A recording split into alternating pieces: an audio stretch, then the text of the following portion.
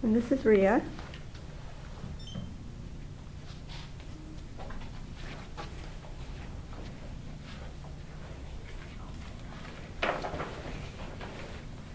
Annabeth Lavone biked down the beach listening to her iPod.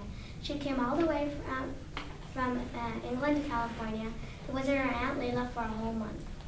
Annabeth was 11 years old. Aunt Layla's daughter, Kat, was 13.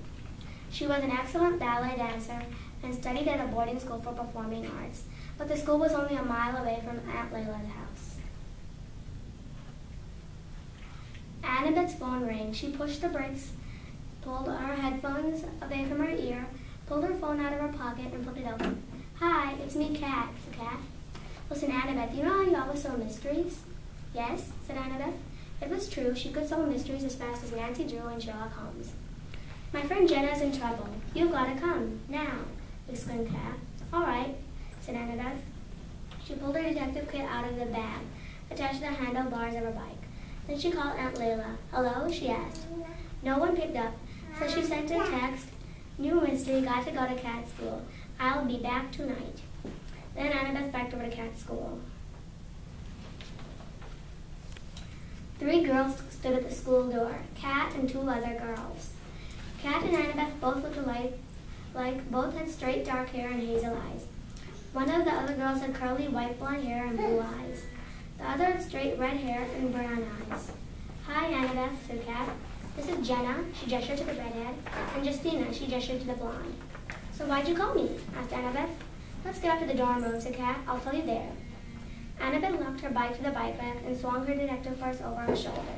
She followed the 3 girls into the dorm room. "We 3 all sleep here," Jenna said quietly. "I think you should interview us privately." "And interview Justina first," said Kat. "Okay," said Annabeth. Jenna and Kat left the room. Annabeth pulled her special notebook out of her detective purse. It was dark pink with a small black lock attached to it. Annabeth removed the key from a secret pocket in her detective purse. Then she opened the lock. "Okay, so what's the mystery?" she asked. She recorded a whole interview in her notebook. It went like this. A, so what's the case? J, my sapphire and diamond earrings were stolen. A, classic, is that all? J, no, my grandmother gave them to me. She's rich and owns her shop, which sells stuff like makeup, jewelry, and wigs. She gave me those earrings and some other things. This morning was the award ceremony. I set them on my nightstand because I planned to wear them. I went into the bathroom to change into a blue silk dress. When I came out, they were gone. Did you consider that they fell? J, yes, but I checked the floor in my closet and all. Besides, they were kept in a little black cardboard box. That was gone too. A, oh, do you suspect anybody? J, Jenna. Hey, but why? She was the only one in the room other than me in the room, and she was sleeping. She could have been faking it and got up and stolen the earrings. She said she didn't do it, but she could have lied. She takes acting classes. In fact, I was friends with her because I met her in acting class. A, if she's her friend, I doubt she'd steal it. J, she was my friend. We had a fight last month. I'm sure she was mad at me or something. A, oh well, when was it stolen? J, about 7:30 this morning. A, that's all I think I should know. Can you go and call Jenna in? Jenna entered the room. She looked very nervous. "Let's get started," said Annabeth. A, do you know anything about the case? Just the normal stuff. Justina told me all her thoughts. A, what's your side of the story? J, I woke up this morning ready to put on my red sundress for the award ceremony. But Justina flared up. She told the security guards that she thought I had stolen the earrings. The security guards will come in and check my room in a few hours. A, is that all? J, yes.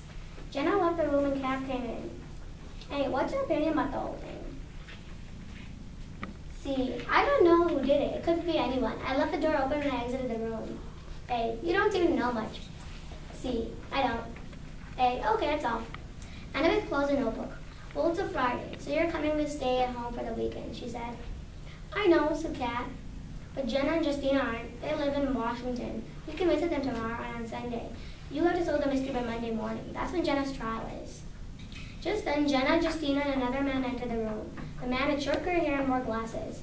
I'm Miles, he said, here to check Jenna's stuff for the earrings. He opened Jenna's closet and looked at a stack of shirts. He began picking up the shirts one at a time. After a few shirts, he found a small black box sunken into the box. He picked it up and opened it. In it were the earrings. I knew she was guilty, cried Justina. Calm down. I left the door unlocked when I exited the room. Anybody came in and planted it. I didn't. Somebody must have planted it. Oh no, said Jenna. Miles handed the earrings to Justina. Here you go, he said. Young lady, you'll be in trouble, said Miles and nodded towards Jenna. Hold on, I want to say something, said Annabeth. She pulled a magnifying glass out of her purse and looked down at the shirt box. The box was found on through the lens. I see, light brown hair, said Annabeth. She got out a pair of tweezers and put the hair in a Ziploc bag. Do you have any enemies with light brown hair? Annabeth inquired. No, there's Hannah Osborne, but she isn't really, began Jenna. I was helping Hannah this morning. She could have done it, said Kat. We will go home now, said Annabeth.